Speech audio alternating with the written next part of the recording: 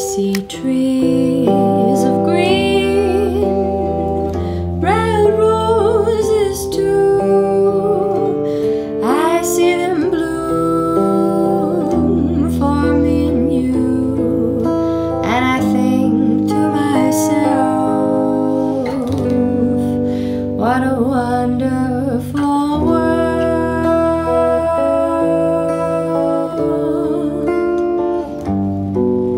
What's up, guys? I have Gracie Terzian here with me. She's a very good friend, amazing singer, writer, ukulele player, YouTubist. Hard to say. And what we're gonna do right now is taking this beautiful song, Wonderful World, and doing 4 levels of harmonic content. We'll use really cool shapes and chords, but also devices that you can apply to a lot of songs.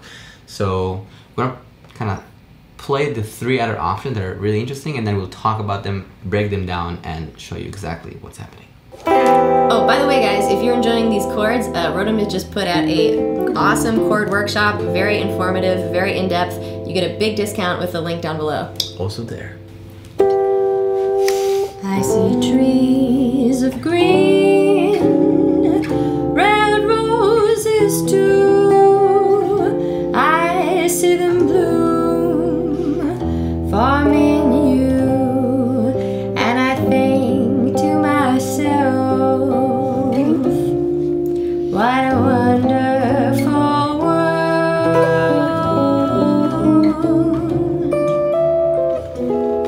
I see skies of blue and clouds of white, the bright blessed day and the dark sacred night, and I think to myself, what a wonderful world.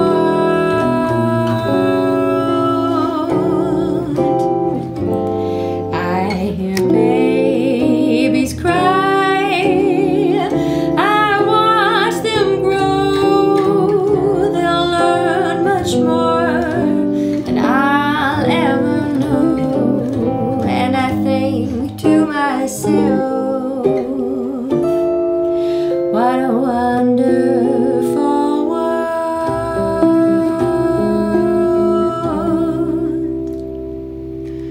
Cool. So basically, I came with the concept of saying I'm gonna add some harmonic information in each level. We started with just triads. So the first level we did was literally 1, 3, 5. The second one was 1, 3, 5, 7. So 7 chords, mainly shell chords. The third one we started adding extension, and in the last one I added extension as well as some reharm ideas. So let's dive in. Level 1. Triads. Indeed.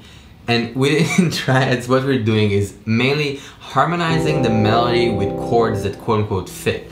Now, a very good indication is that a lot of times, again, not always, but the melody, like you can see here, is actually a part of the chord. So when I'm playing this melody, do do do sol, I see skies are blue. Is that those are the lyrics section? I see trees. Yeah, the skies are blue is the second verse. They're blue, yeah.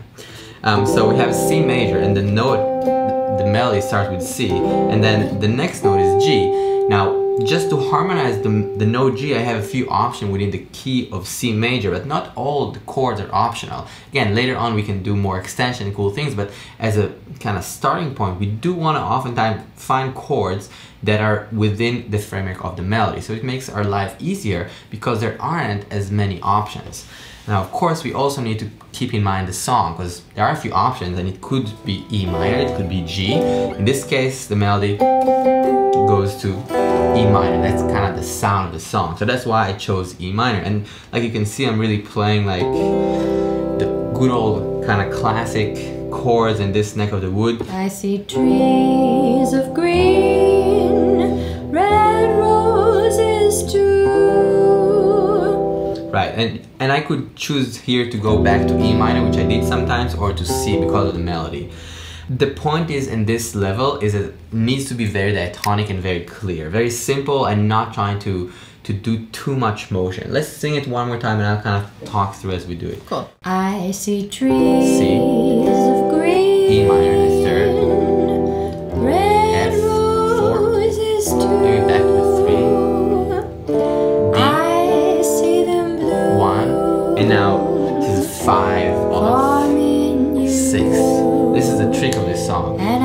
A flat, the flat 6. And then I just want to do 5. Super simple. What a wonderful world. 3, 5 of 2, please, A major, 2, and 5, right? So in this case, it's almost painful to not play the cool chords because there's so many beautiful options, and then just staying on the G for 2 bars instead of playing some motion is like It's hard. It's hard, but you know, we need to hear it in a clear way as much as possible, and it's really important to see that framework, because a lot of times what happens is that people kind of jump and then you know, it's not as clear, I think.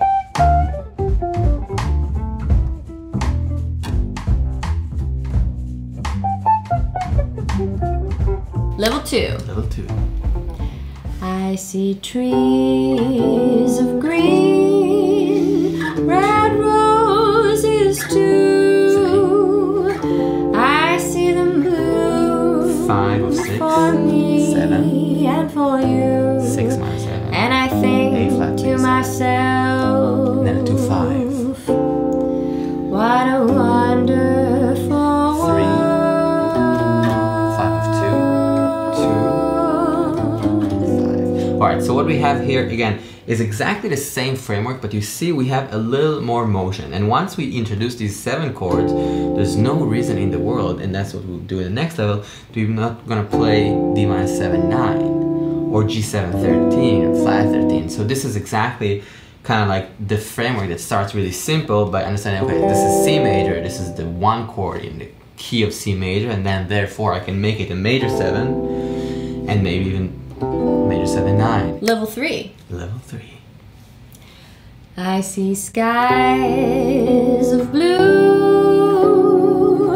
and clouds of white, bright blessed day, the dark sacred night, and I think to myself,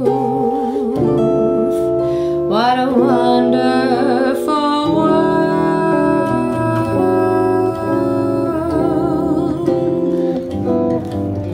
Cool. So what happened here, we start with a C major 7 to the E minor 7. I played this voice in here, the shell chord, but with a top E, G on the top. But then I just move chromatically to the D minor. Why can I do that? Because I can. So basically, we need to think kind of where we're going. In this case, I decided to go from the E minor to the D minor. So I just literally kind of like did that, and I think I played D minor 7, 9. Then instead of going back to the E minor, I did go, if I remember correctly, to the C major 7 first version. The E minor 7 and the C major 7 have a lot of notes in common, so sometimes they're interchangeable. It depends on the situation, how it sounds. For me, I kind of was hearing that, so I went there.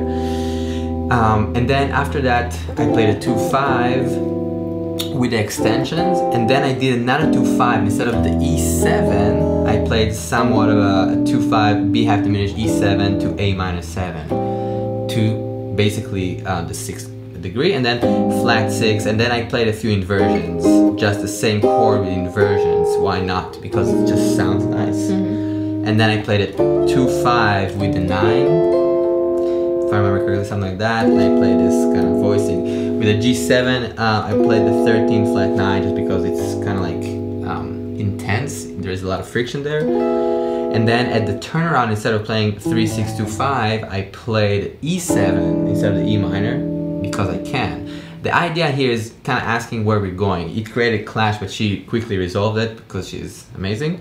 And then basically I played, instead of the E minor, I played an E7, which is the 5 of the 6, and then 5 of 2. I did this kind of sequence. I kind of majored these chords instead of a minor. I played this thing, and then kind of back home to lead us to the next level. Level 4. Level 4.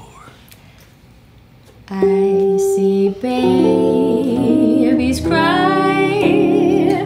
I watch them grow. They'll learn much more than I'll ever know. And I think to myself, what a wonderful world.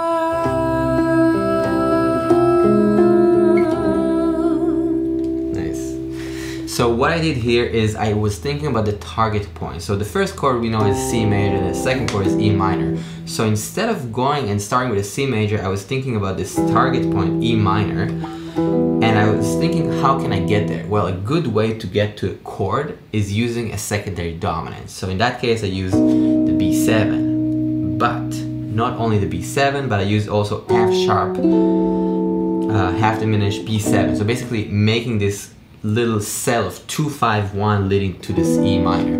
And although it's really quick, I also knew the melody, so I knew it's gonna work because the note C is within the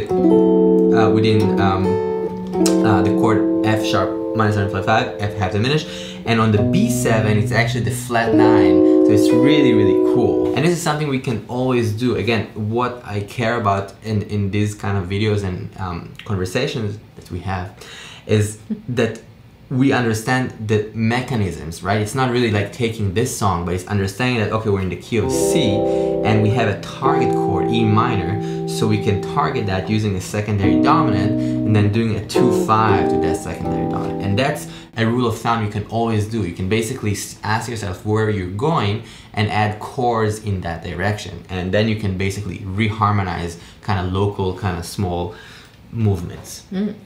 After that, I played the E minor 7, then I actually played E flat 7, 9 for a second. So instead of doing the passing chord, the same chord, I just did, just to kind of change it up a little bit. So basically, again, I was thinking about the target chord as D minor. So instead of doing like a 2-5 or a chromatic thing, I just did E flat 7, which is for me a triad substitution from A7. Again, it's like a little chromatic, but it sounds really nice. Very quick. Also something you can always do. And then D minor 7, 9, G7. I believe I played also again the C major 7 first inversion, again a 2-5, and then I went to this B diminished, and I think I played like a little inversion of that, which is basically the same thing as playing an E7, and then went to the 6 minor chord, flat 6, the same thing, some inversions, really the same thing. The D minor, did a couple inversions with extensions, and then resolved to the 1 chord with this voicing that I really like on guitar. And from that, I think I just played the 4 minor for a second, which is a really nice kind of like moment to your close. Favorite? Yeah, it's my favorite. It was a little clashy with the melody there, but she held it like tight, so it was still working, because a lot of times it could be like kind of tricky. Thanks so much for hanging. Thank you, Gracie, for my pleasure. Singing and hanging out. Check out her YouTube channel, it's beautiful, and also she has a lot of music, and we also make a lot of music together, so you can check that out. I'll put some links so you can listen. See you guys next week. Peace. I see trees of green, red roses too. I see them bloom for me and you, and I think to myself, what a wonderful world.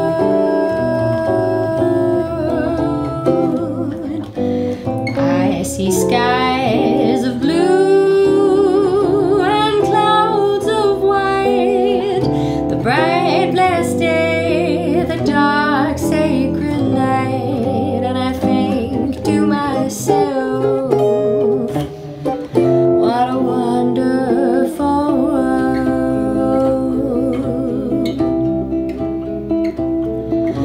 The colors of the rainbow, so pretty in the sky,